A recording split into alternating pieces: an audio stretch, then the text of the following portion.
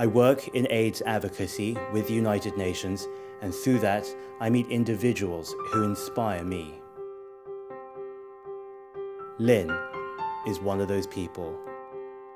What she does is to educate her colleagues about HIV. They then go on to raise awareness. Well, we have a group of people that we designate as champions. They're very passionate about teaching other people about what the issues relating to HIV/AIDS are. This group of people are basically out there spreading the word, teaching other people, volunteering. She's helping fight discrimination against people who are HIV positive. People with HIV are not asking for special treatment. They're really asking to be treated equally. She's a mother, she's an executive at Standard Chartered, but she still finds the time to be active about a cause that she cares about, and one that's important to us all. I've just become a lot more understanding, a lot more sympathetic, and better as an individual. If we're going to beat HIV and AIDS, we're going to need more people to get involved.